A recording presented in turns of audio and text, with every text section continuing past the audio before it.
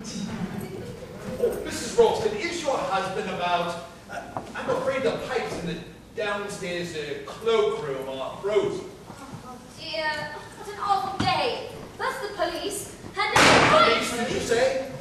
They rang up just now. They say they're sending a Sergeant Walter out here, but I don't think he'll ever get here.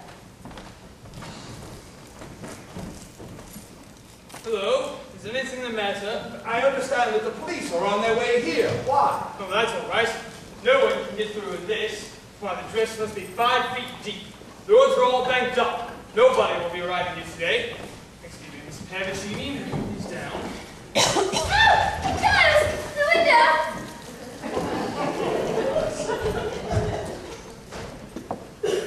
You, Mr. Ralston? Yes? Thank you, sir. Detective Sergeant Trotter, Berkshire Police. Can I get these skis off and stow them somewhere? Go round that way to the front door. I'll meet you. Thank you, sir. I suppose that's what we pay our police force for nowadays, to go around enjoying themselves in winter sports. Why have you sent for the police, Mrs. Ralston? But I didn't. Who is that man? Where did he come from? He passed the drawing room window on skis.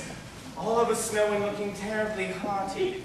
You may believe, Mr. Comte, that that man is a policeman. A policeman. Ski.